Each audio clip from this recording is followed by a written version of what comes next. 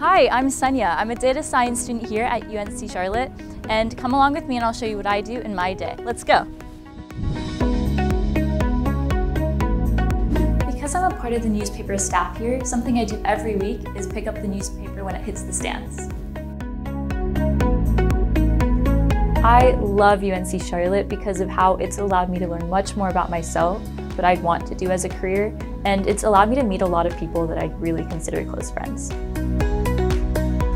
The professors in the data science program are just absolutely amazing. They have different types of experience from different sectors, and they can all give you insight into different aspects of data science that you otherwise would not have learned about.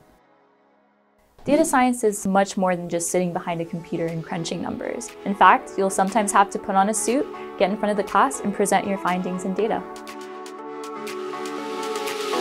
For me, I chose to do data science because of all the different opportunities that come with it. I want to apply data science to other things such as international work, whether it be in nonprofits or other organizations.